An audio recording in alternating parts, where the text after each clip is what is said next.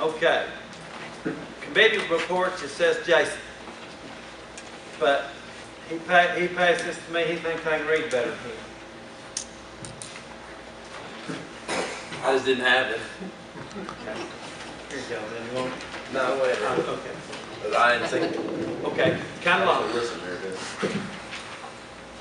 dude. I make a motion to authorize the purchase of the land located adjacent to the park on Country Club Lane in Hartford.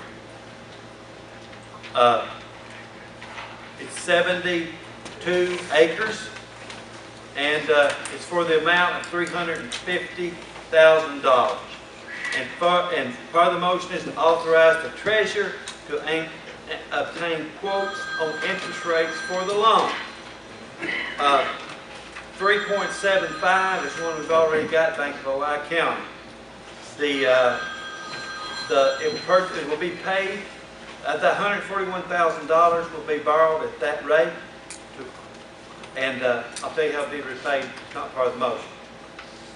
We have $109,000 in co-severance money already set by the Needs Assessment Committee to purchase land.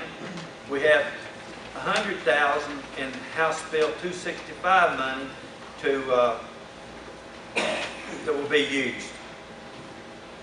So that's the interest over 5 years would be $28,200, and that's my motion. It's long, but I will give it to you, and y'all see it on the approval next month.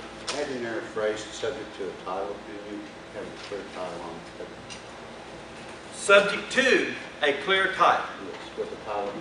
Yeah, subject to a clear title with title pending. Yeah, Hagen. Paul Hagen or both. Okay. Can get them prepared the deed too. Okay. Do I hear a second? I'll second the motion. Public discussion.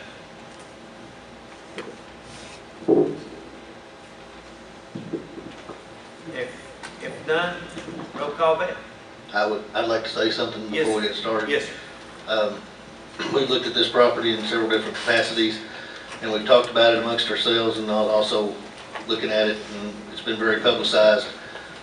Before we vote on this, I want everyone to understand that my position is that we're buying property adjacent to the park, existing walking trails, wooded areas, possibly for camping, and water, a lake there which is stocked, possibly be able to implement that into our park system with fishing and other recreational venues.